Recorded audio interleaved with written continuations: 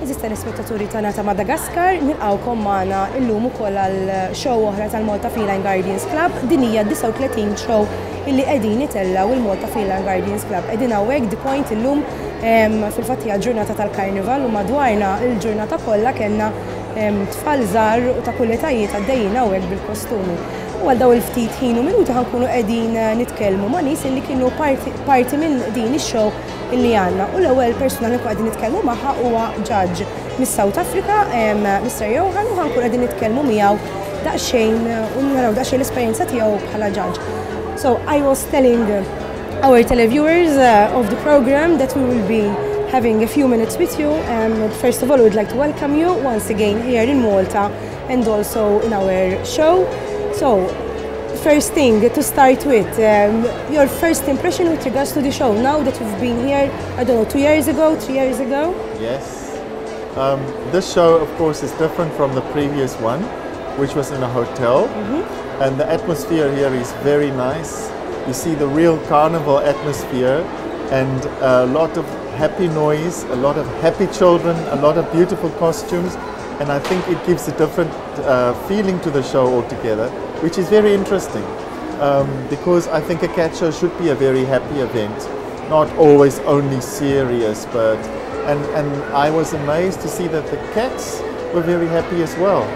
We didn't see any aggressive cats or any cats that were afraid. The cats seem to be enjoying all the attention that they are getting. So in fact, that's something that normally would like to say that most probably they are so familiar and comfortable with such noise because they live with the family. So yes. When you live with the family, obviously, we Maltese families are a little bit noisy sometimes. Yes. So obviously for the cats, it's something normal having a noisy environment. Yes. I think it's also great to have a show like this where the people who come to visit the show are not the ones that would usually go to a cat show, because it's people coming for shopping and they see cats and they find it interesting. In fact, it's a good way to expose the general public to pedigree cats. In fact, we're having the concept now that like we're bringing the cat shows to the people. It's That's right. It's not the visitors coming to visit us. Yes. It's we're getting the cat show here. Where obviously everyone can come and see free of charge. Yes. And sometimes it's very interesting because you have people that they don't know what these cat shows are and they are very reluctant to go these Yes. shows. They don't know what they're going to find, and when they're here, as you said, people are shopping. It's not their normal thing to do to go to a cat show, and they find such thing here in this place. Very good.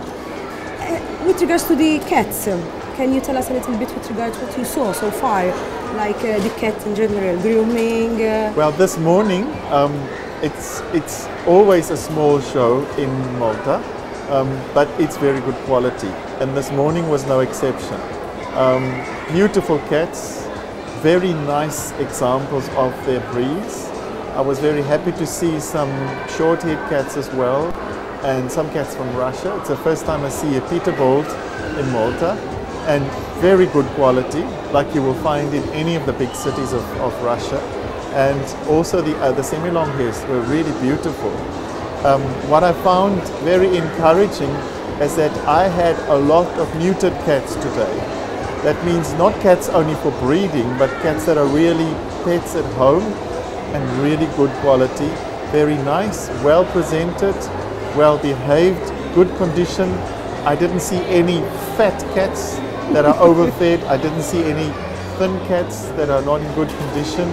And it was a very happy show and very good quality. So it's not about the quantity, it's about the quality. And that's very encouraging. In fact, these are, I like to say that these are the pride of their owners, because Yes. when you see such nice grooming, Yes. and as you're saying, they are thin, they are healthy, Yes. so it means that these cats, the welfare of these cats, it's being taken into consideration Yes. all through the year, not for the cat Yes. show only, for that particular day. So now, as a judge, can you tell us a little bit how long have you been judge? And Well, what goes with it? I started with my first judging examinations in about 1988, I think 87, and I was qualified I think the first time in 1988, so it's a long time ago. You start losing track of the years. It took a long time to become an all breeds judge in South Africa because our training is extremely strict and we don't have that many shows, so it's a slow process. But of course I travel a lot throughout all the continents and I have judging licenses from many different organizations.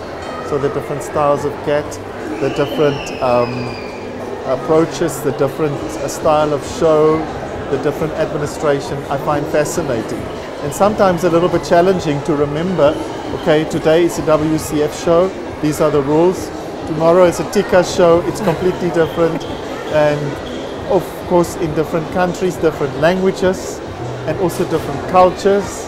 And what I find fascinating is the exhibitors, the culture of the exhibitors. In some countries, they speak a lot and they are really interested and they whatever. In some countries, they will even argue with the judge.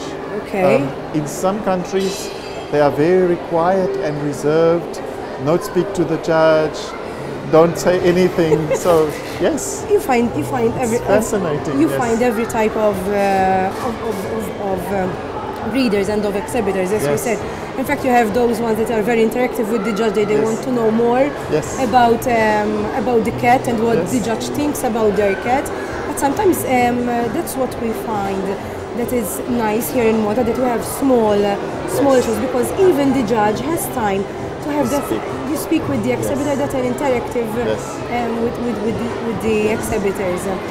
Well, I would like to thank you for your time. Obviously, they're making gestures with their hands that time is over. We have to close our interview here. Once again, we'd like to thank you for being here with us. And obviously, we hope that you have some relaxing time here on our island and you can visit our carnival. Of course. So you're more than lucky to be here in these colorful days. Let's say like that. Thank you very much once again. It's a great privilege. Thank you.